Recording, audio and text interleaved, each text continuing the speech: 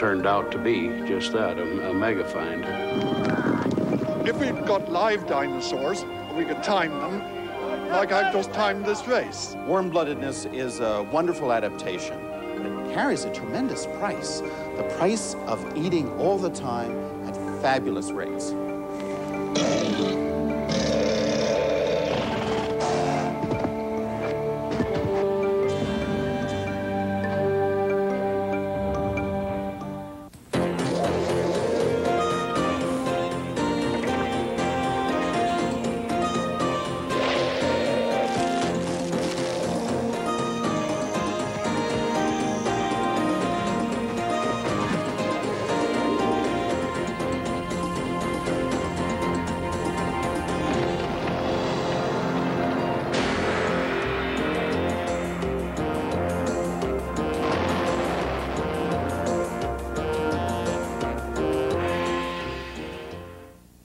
The Dinosaurs is made possible by the Corporation for Public Broadcasting and the financial support of viewers like you.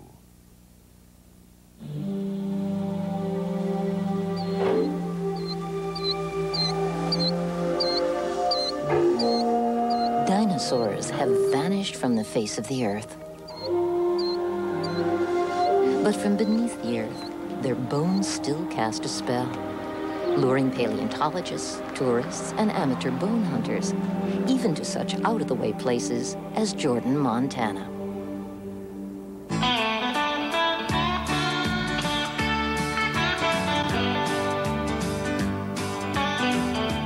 For the folks of Garfield County, prospecting for bones is a hobby that can get exciting at any moment. On Labor Day 1988, ranchers Tom and Kathy Wankel drove out into the Montana hills. Oh, I've always been a rock hound all my life. I've loved arrowheads and about anything old, and I've always walked around looking at the ground. Well, that morning we had the good fortune of having babysitters for our kids, so we were on our own, and we wanted to get out early when the morning light seemed to be more productive. I had hiked around the low part of one set of hills, and he'd went another way, but we met at the top of one small hill, and out of the corner of my eye, I'd spotted a ridge of bones. And I don't know, just I was shaking, I remember that. After she dug it up a little bit, and scratched around, she got more and more excited, and she said, I hope this is a mega find. And it's turned out to be just that, a mega find, very important. Kathy Wankel had found an almost complete Tyrannosaurus rex, one of the rarest finds in the history of dinosaur studies. And now a crew of paleontologists from the Museum of the Rockies is painstakingly easing the skeleton out of its rocky cradle.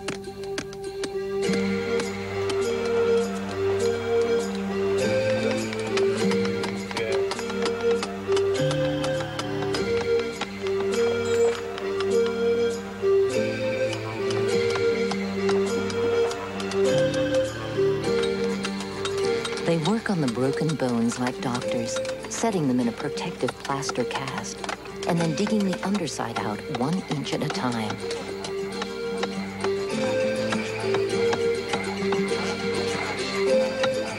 Crew Chief Pat Liegi. You're looking at the top part of the skull.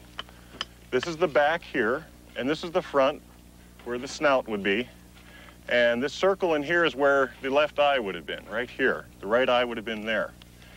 And this section here is an upper jaw called the maxilla, and you can see a tooth, very long tooth, extending out. It's just going right underneath the nasal of the skull. The skeleton lies twisted in the ground, just where the animal fell. But what did the beast look like when it was alive? In the past 50 years, one of the great triumphs of dinosaur studies has been to put flesh on the bones, and in so doing, to change much of what we thought we knew about these creatures.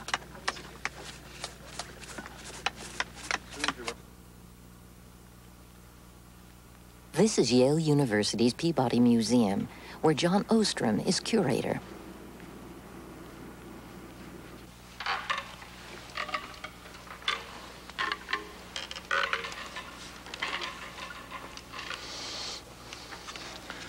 I'd like to introduce you to the largest painting in the world. It portrays time over a span of about 350 million years, from the Devonian period back in the Paleozoic, all the way up to the end of the dinosaur era, the end of the Mesozoic. It's called the Age of Reptiles.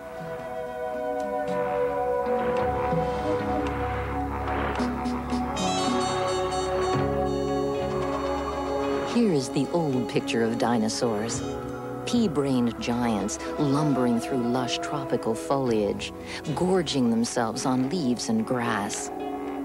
For years, the stereotype was magnificently represented by this mural.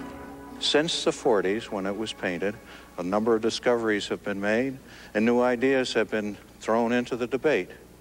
And perhaps one of the most important discoveries was made by me.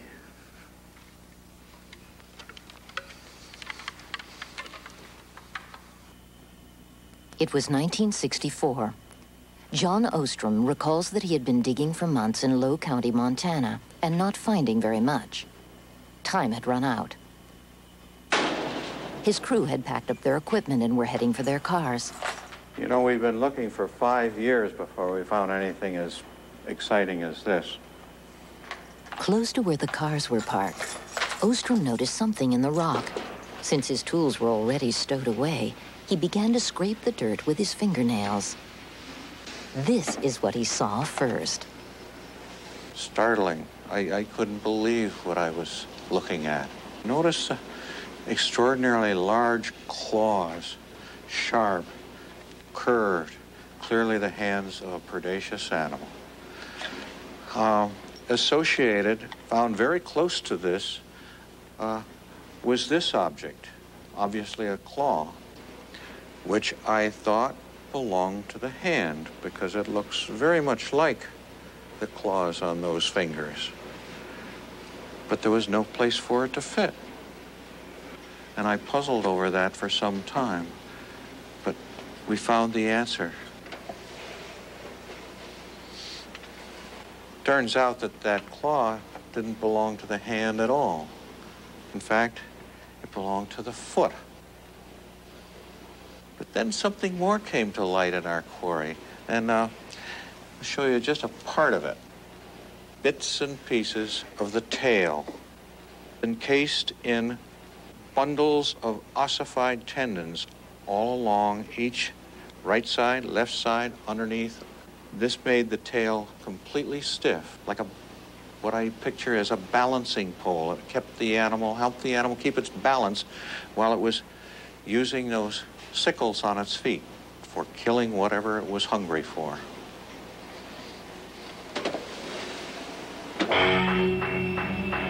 Ostrom named the animal Deinonychus, terrible claw, a killing machine that came into being more than 100 million years ago and used both hands and feet to snatch and rend its prey, keeping its balance by the remarkable adaptation in its tail. Nothing like the galumphing brutes in the Yale mural, but a speedy acrobat, a racer.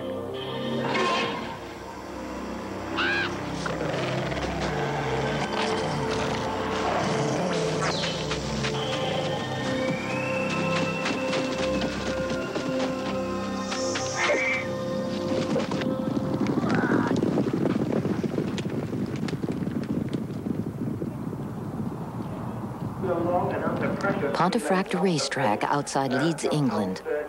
This is where McNeil Alexander comes to figure out how fast a dinosaur actually could move.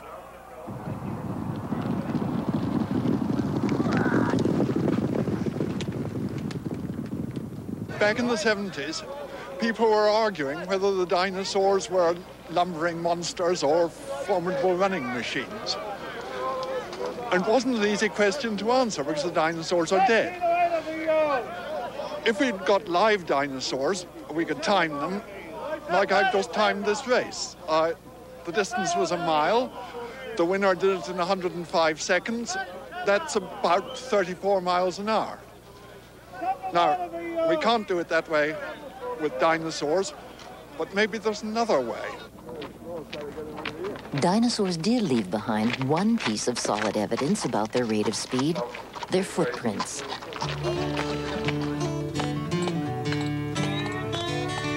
This is one of the largest sets of dinosaur tracks ever found. They're preserved in a riverbed in Glen Rose, Texas. But how do you get from the tracks to an estimate of speed?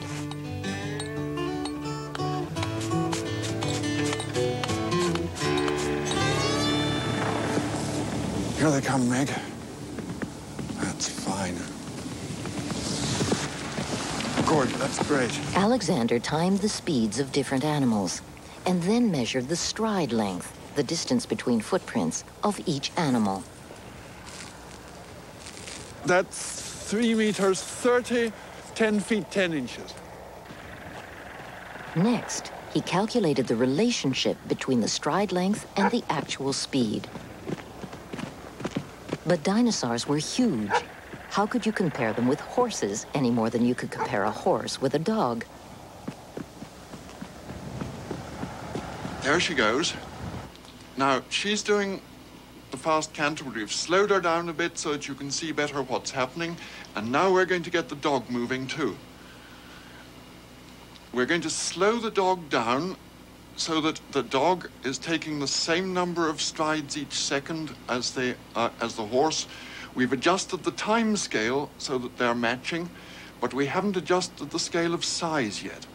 So what we're going to do now is we'll blow up the dog, make the dog the same size as the horse.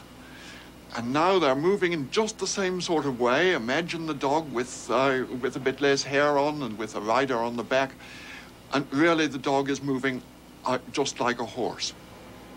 Alexander discovered that all animals move as scale models of one another. That is to say, cats and camels, dogs and horses look the same at the same speed. It even works for bipeds. Look at the hind legs of a horse. They have the same motion as a person running.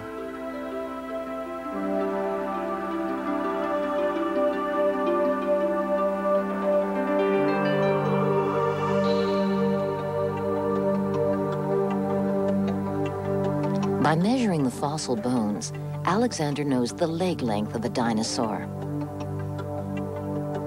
From the tracks, he can learn its stride length, and from that, he can calculate its speed.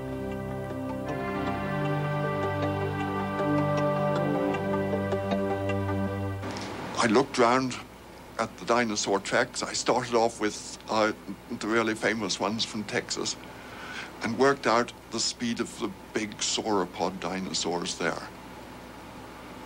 And oh dear, they were slower than I am. Real slow human walking speed. But what about the sauropod's top speed? Speed takes power. That means the faster an animal runs, the stronger its legs have to be in relation to its bulk. By calculating the strength of dinosaur leg bones, Alexander was able to make some comparisons. An elephant can trot along at about 16 miles an hour. That was probably top speed for a Apatosaurus. A rhinoceros hits 20 miles an hour.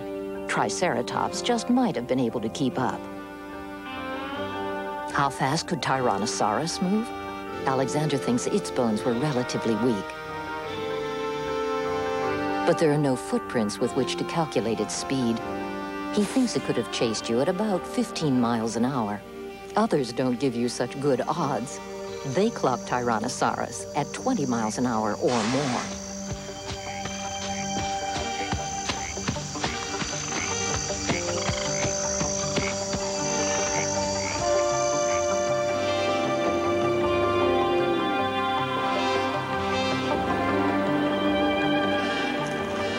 Here in Arizona, in the Painted Desert, the Alexander formula is about to be applied.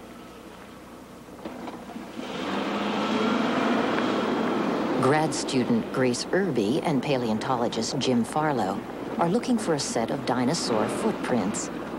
They ought to be around here somewhere, because paleontologist R.T. Bird reported in the 1930s that he'd seen them. Bird never wrote down the exact location. He did leave one clue, though, a snapshot of himself on the site.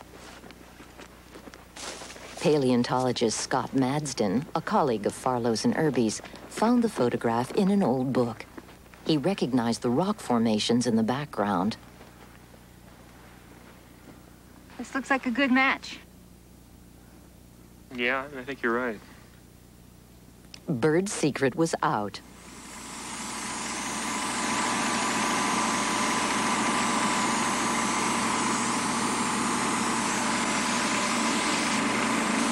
Scott Madsen came out here.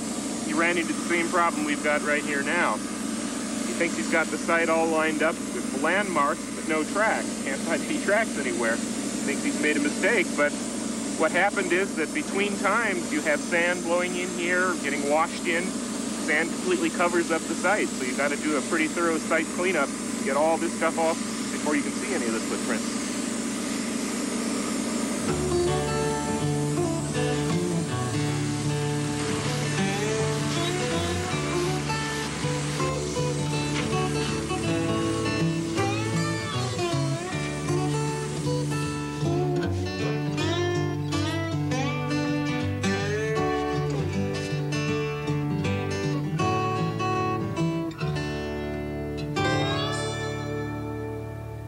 This is a very lovely dinosaur footprint site because you get a lot of footprints of both large and small three-toed, two-legged dinosaurs here.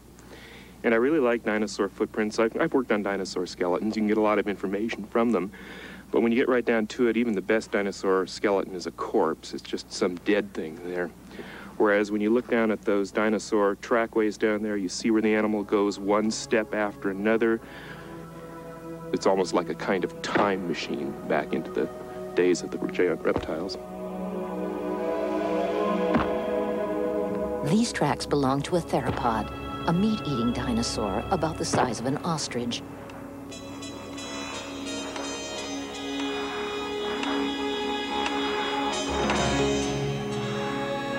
Okay, hang it down on the middle toe there. Farlow determines the animal's stride length. Okay, call that one 313. 313. Okay, Jim. Okay. It doesn't. So how's that compare with what we got before? Well, the first was 312, the second measurement 314, and then the last one was 313. Close That's enough for pretty good. government work, yeah. Okay, take the hip height. Now the Alexander formula. Y to the X 1.17, change of sign equals 0.621. And we get the beast. Looks like he's just trotting along at around 11 miles per hour. Can you run that fast? No. Farlow has found some more tracks. These stretch him beyond his limits.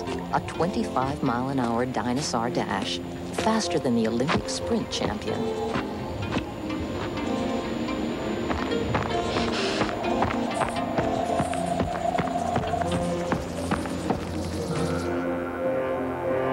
This, in turn, raises a new question.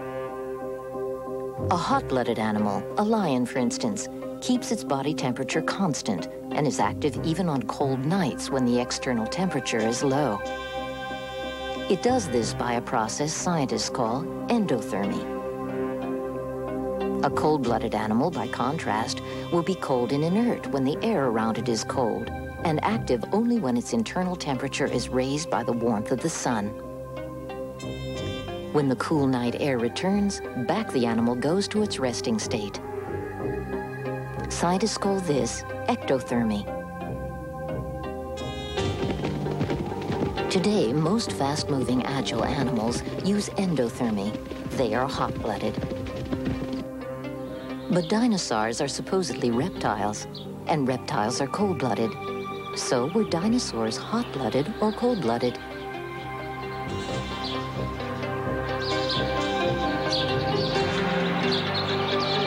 A zoo is as good a place as any to find out.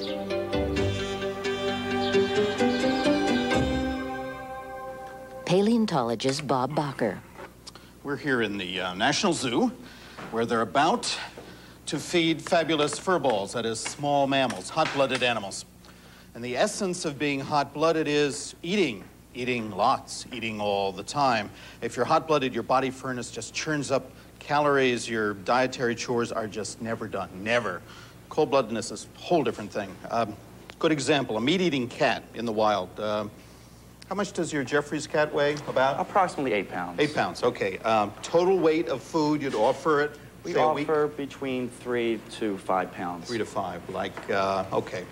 Here's 5 pounds of meat. That's a weekly ration for a small carnivorous mammal, small hot blood. Let's exchange the mammal for a lizard now, okay? Cold-blooded lizard on the same diet in the same habitat, a zoo or the wild, you would only need the corner of this. Less than a quarter a pound. 1/20th as much meat per week for the lizard because it's cold-blooded. Warm-bloodedness is a wonderful adaptation, but it carries a tremendous price. The price of eating all the time at fabulous rates. The enormous difference in food intake between reptiles and mammals gives Bacher what he needs to test his idea about dinosaurs. Among hot-blooded predators, there's a definite ratio of predator to prey. If a predator is hot-blooded, it needs to eat 50 times its own weight a year to stay alive, with the result that among hot-blooded animals, 2% are predators, the rest are prey. A cold-blooded predator, on the other hand, such as a crocodile, needs to eat only 5 times its own weight a year to survive. So the percentage of predators to prey is higher. When you look at the dinosaurs that have been collected, what percentage are predators?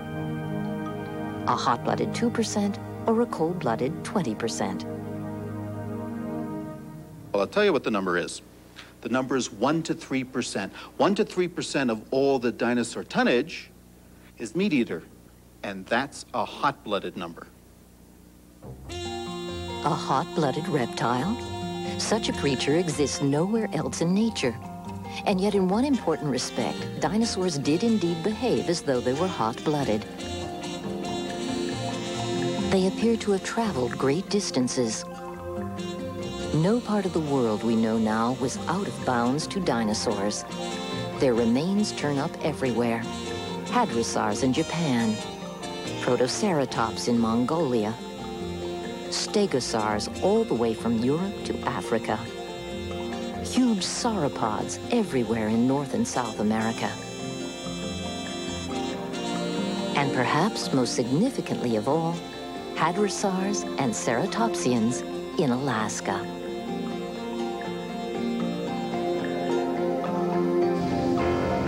The North Slope of Alaska, 100 miles above the Arctic Circle. Most of the year it's a frozen wasteland, but for a month in summer, the temperature climbs as high as 40 degrees. A team of scientists has taken advantage of the relatively balmy weather to look for evidence that would help settle the debate over dinosaurs' body temperatures.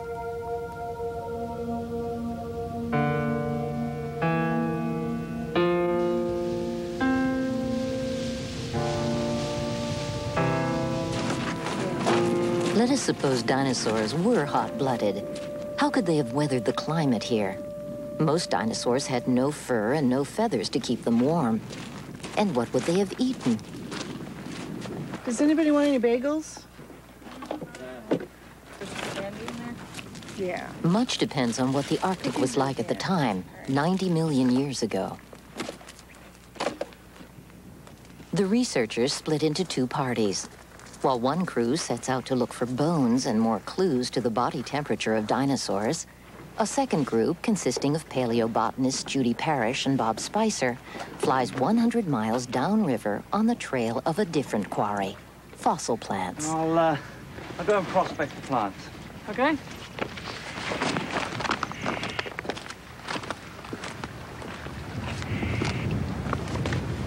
Judy Parrish. This is a impression of a log that's about 90 million years old. We can see the pattern of the wood. This may be an impression of the bark here, and we can see that it was a large tree. We know from other samples of trees from this age rock that these trees had very wide growth rings.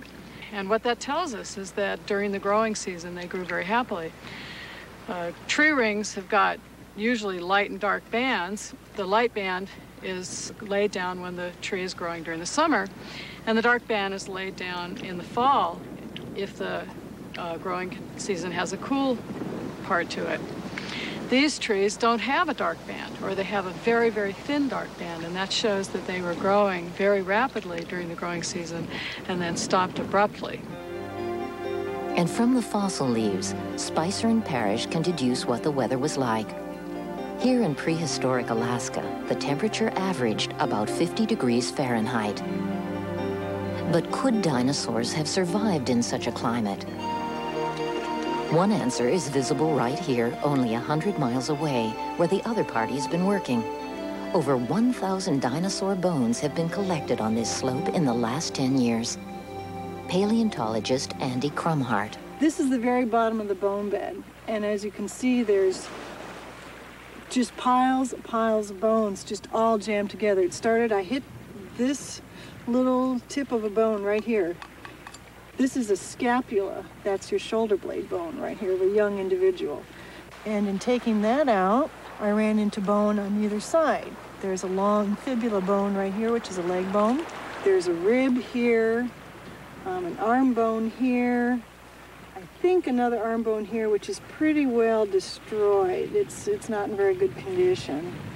It's going to continue underneath me and continue that way, and I'm going to have to take out some of the side here and some of this back here to probably finish it off. And no doubt it goes back into the bank as well. So in the summer, at least, dinosaurs were plentiful here and would have had enough sun and food to survive. The climate might have been no more severe than fall in Maine. But what about the winter, when the sun would shine as little as 4 hours a day? What did the dinosaurs do? Did they hibernate?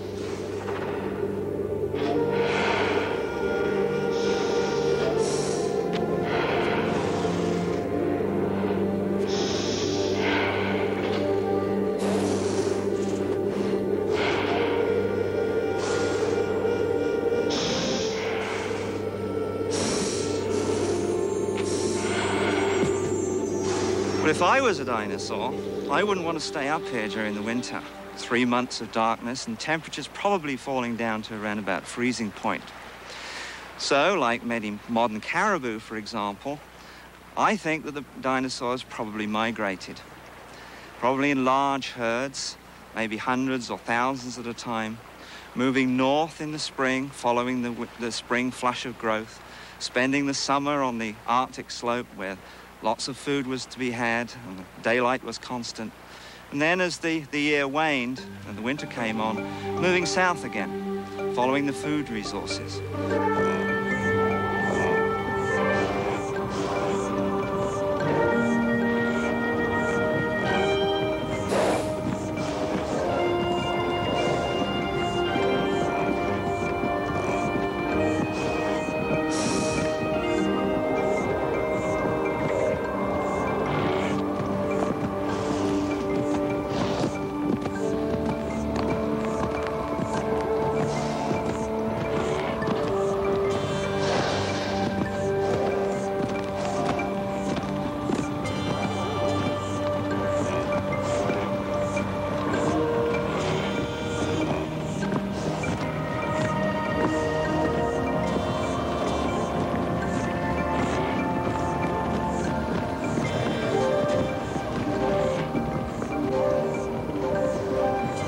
Migrating herds of hadrosaurs and pachyrhinos would seem a strong argument for the hot-blooded dinosaur. It doesn't seem possible that a cold-blooded animal could muster the sustained energy to make a journey of hundreds of miles in almost freezing weather. But maybe they could. Dragon 2, this is Dragon 1. Dragon 2, this is Dragon 1. Come in, please. Tamarindo on Costa Rica's Pacific coast. Yeah, this is the north team. I'm reaching the end of my run, and I haven't seen any tracks yet. I think it's a little early. Jim Spatilla is an animal physiologist from Drexel University in Philadelphia. Along with his colleagues, he's looking for a leatherback turtle. The leatherback is the largest extant marine reptile, and every year it makes a 2,000-mile journey to tropical Costa Rica from cool northern Pacific waters to lay its eggs.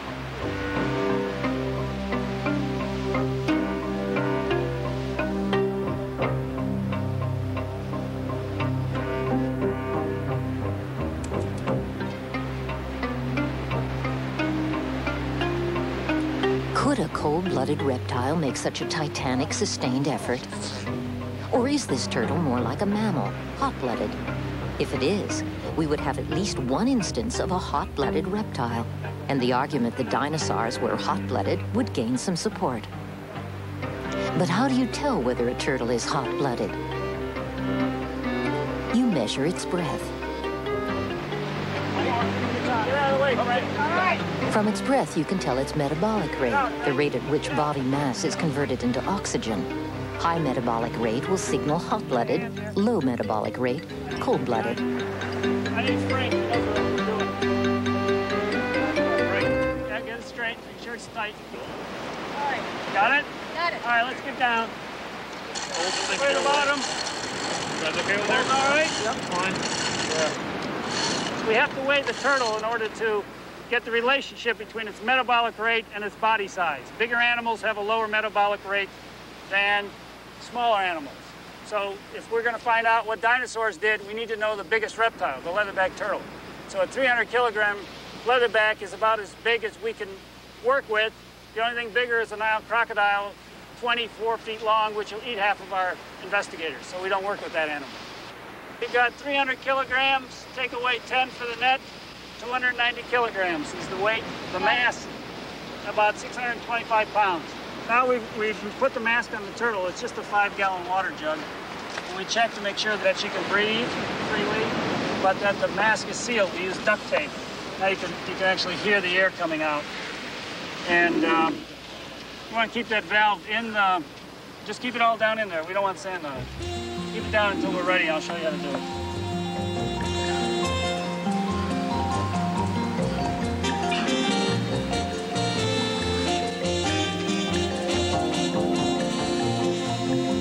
By the next morning, 2 full bags of turtle breath have been collected for researcher Frank Palladino, more than enough to use for his experiment.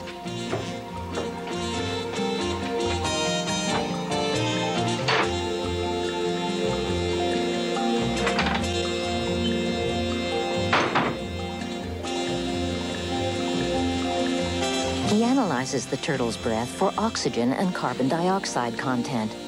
From that, he will derive the metabolic rate. That, in turn, will tell him whether the turtle is hot or cold-blooded.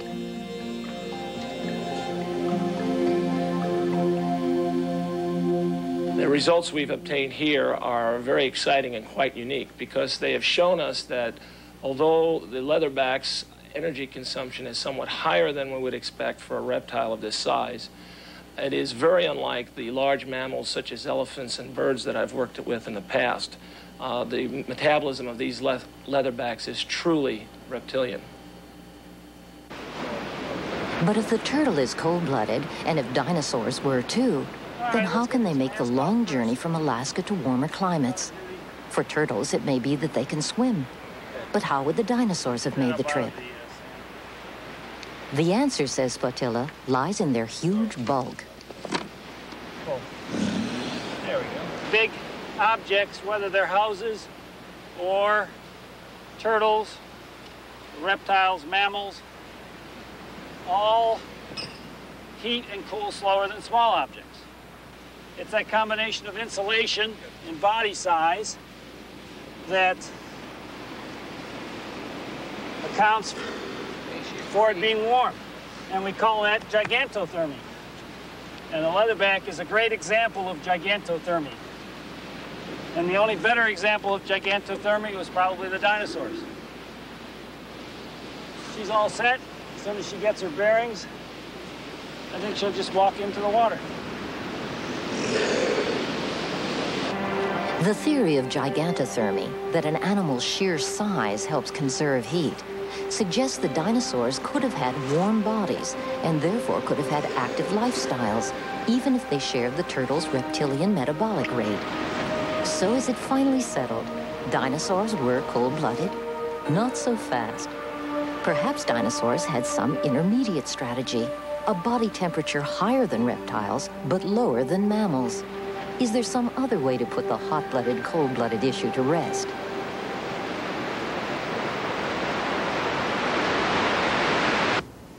Paleontologist Jack Horner. What we have here is a nest of baby duck-billed dinosaurs, myosaurs, and an adult. And our problem is how you get from being a hatchling at 16 to 18 inches long up to an animal that's 25 or 30 feet long.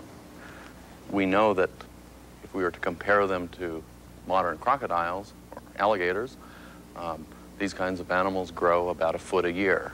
So if the dinosaurs grew like a fast reptile, they'd hatch out at 16 to 18 inches long. It would take them 20 years to get up to the size of an adult. Well, as it turns out, we have a way of determining how long it actually took, and that is by looking at the internal structure of the bone itself. A series of femur bones belonging to several myosaurs from baby to adult gives Horner an almost direct look at a growing dinosaur. His pioneering work in bone histology, the microscopic analysis of the fossilized bone tissue, has brought surprising new facts to light. You can tell a great deal about dinosaur growth and metabolism by looking at the actual structure of the inside of the bone. And what we have right here is a thin section of the femur of a turtle. This is the exterior of the bone here. These little black areas are osteocytes, and what we're interested in are vascular canals, the actual spaces in which the vessels ran through the bone that carried the blood. In this particular case, we're dealing with a relatively slow-growing animal, and we have just a couple of vascular canals.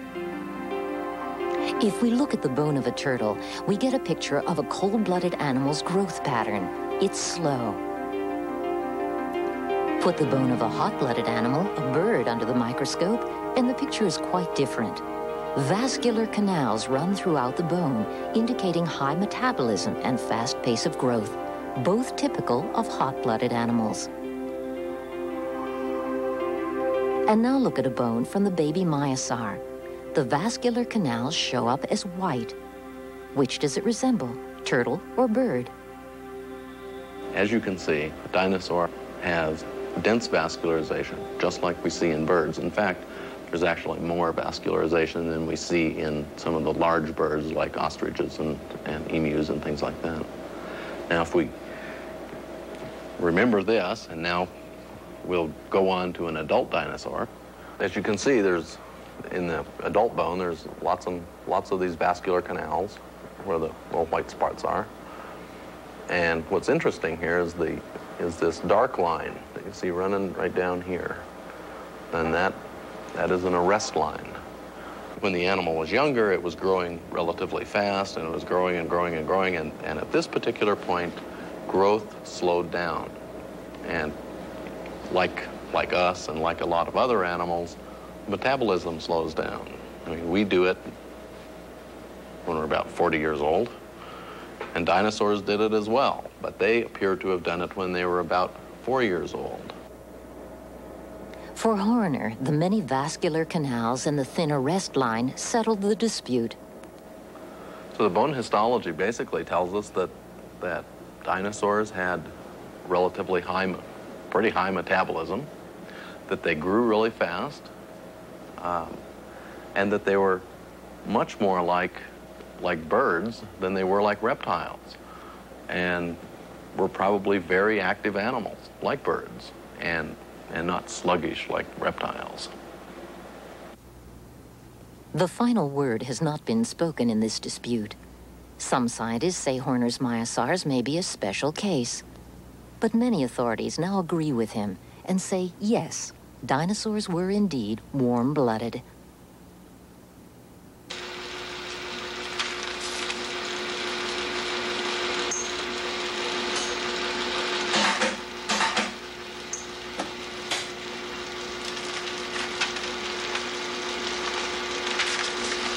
Migrating dinosaurs, running dinosaurs, dinosaurs as active as birds.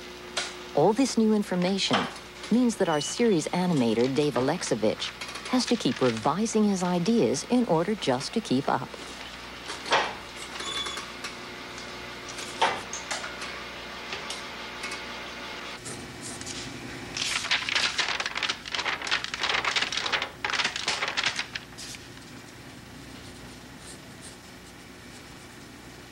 For help with his stegosaur, he goes to Bob Bacher.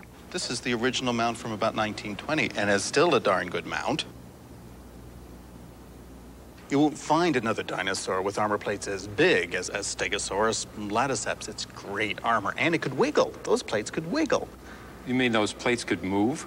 Yeah, look at the way they're set in the body, just by their bottom edge, a thin edge. Just a little tug of the skin muscle, and that thing's flipping right to left. That would scare a predator. In fact, this whole animal is incredibly flexible from nose to the hips. There's no stiffening anywhere in the torso. There's no stiffening in the shoulder. That body could twist from side to side and turn itself into a U-turn.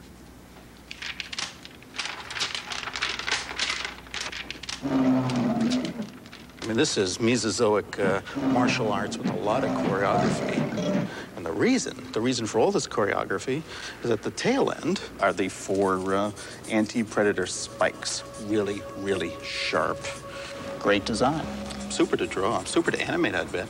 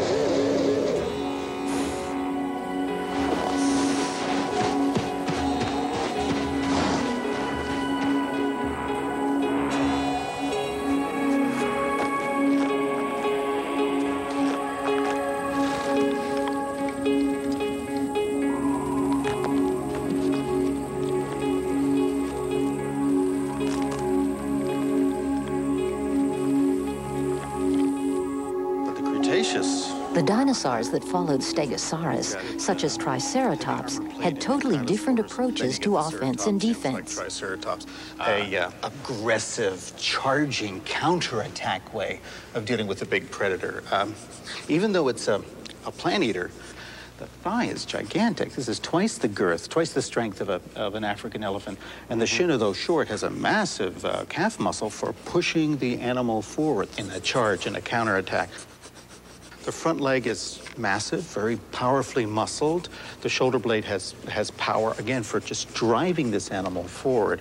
And if you look under the head, you can see the ball and socket joint where the neck meets the head, just about at the center of gravity, so that head can pivot in every direction. I need to know where that let me show you that.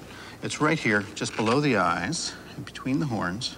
And the muscles then can switch that head up and down and sideways easily. It's got to do that. Look where the eye sockets are. The eyes face sideways, like a rhino's, so it's scanning the horizon while it's chewing. It sees a predator, it thrusts forwards, and the neck muscles move that head up and away, up and away, up and away, like a combination giant rhinoceros and Brahma bull.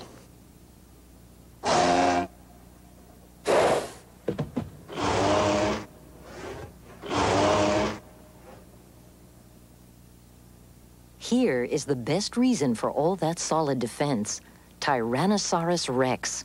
Not every dinosaur was a peaceable grazer. Some ate meat, a lot of meat. And from Bob Barker, our animator gets a picture of the mechanics of this bone-crushing carnivore. Right here in the power plant, we should see a gigantic set of lungs and a gigantic heart. And what in fact we have is this enormous spread of ribs encompassing the heart cavity and the lung cavity. This isn't the power plant of a lizard of 7,000 pounds. This is the power plant of an eagle-like predator that could run and fight and kill hour after hour without fatigue. These teeth are unusual. They're strange. They're not sharp. They're like great steel railroad spikes for jamming into tendon and bone and splintering backbones and killing with one tremendous crunch. So I envision a hunt of T-Rex. Let's say this young female with chicks to feed. She's out searching with those forwardly facing eyes, searching the landscape for a triceratops she can cut out from the herd.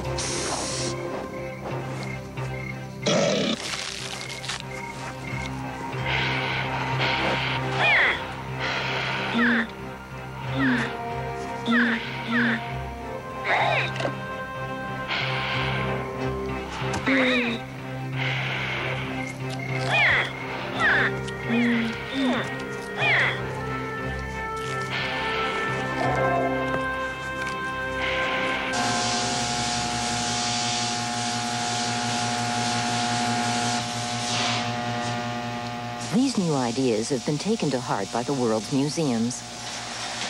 Here in Toronto, Canada, they're building a dinosaur exhibit for the American Museum of Natural History in New York.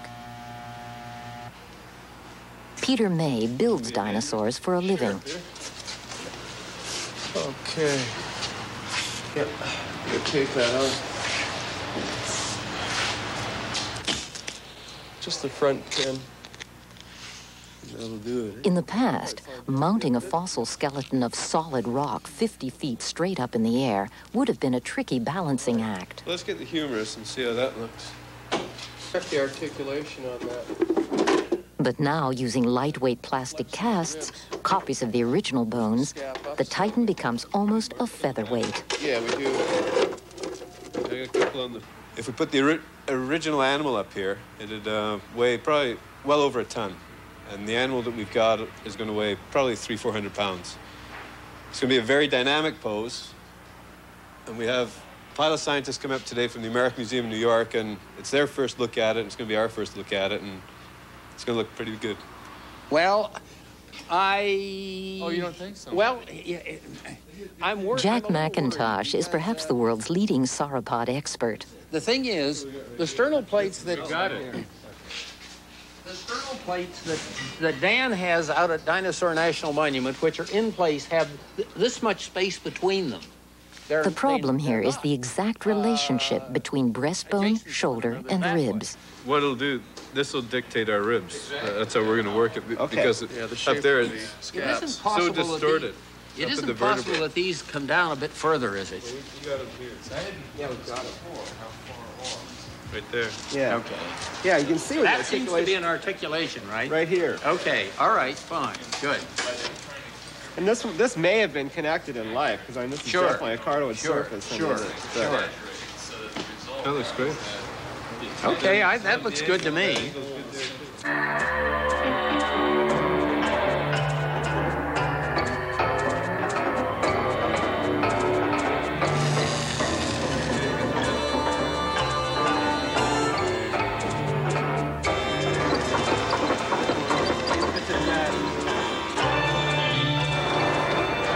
In December 1991, the new construction opened in New York City at the American Museum of Natural History. Paleontologist Mark Norell.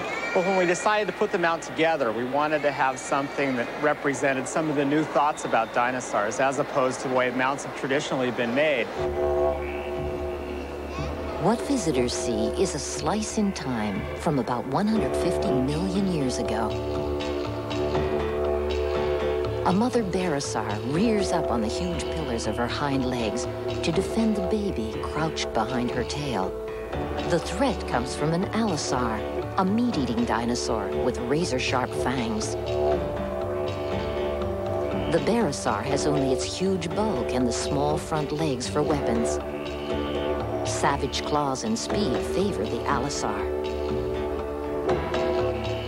I think that it represents something very dynamic, and it really gets the idea across that dinosaurs were living animals that had very active lifestyles, very much like modern living animals do. The mount itself has been the subject of considerable debate. Is this true science? How much did barosaurs care about their young? And even if they wanted to protect them, could they have done it like this? Rearing up on their hind legs? So of course, the fossils don't tell us that they could actually do this, but they don't tell us they couldn't do it either. So what this represents is something just speculative, something to capture your imagination. Here at the museum, science and imagination have merged. Science needs imagination. It is more than a matter of putting bones together like so many Tinker toys.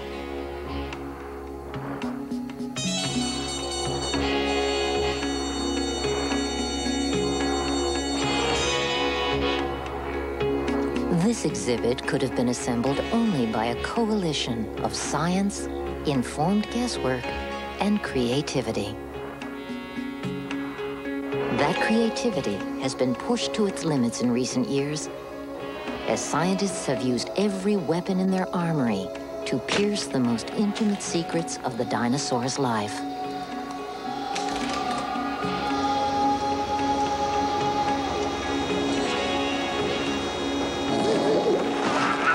How they ate,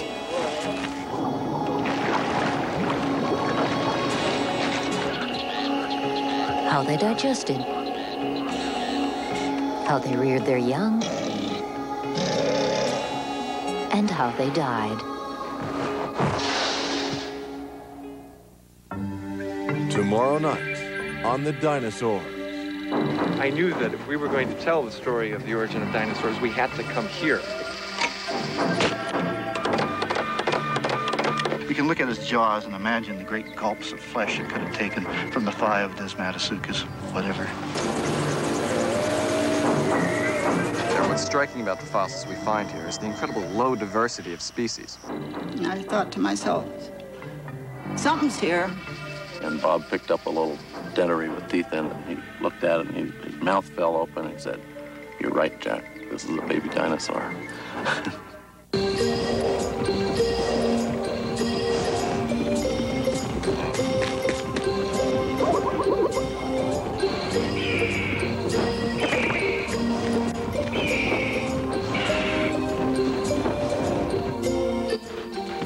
Tomorrow night at 8 o'clock, be sure to join us for Part 3 of The Dinosaurs, The Nature of the Beast. That's tomorrow at 8 p.m.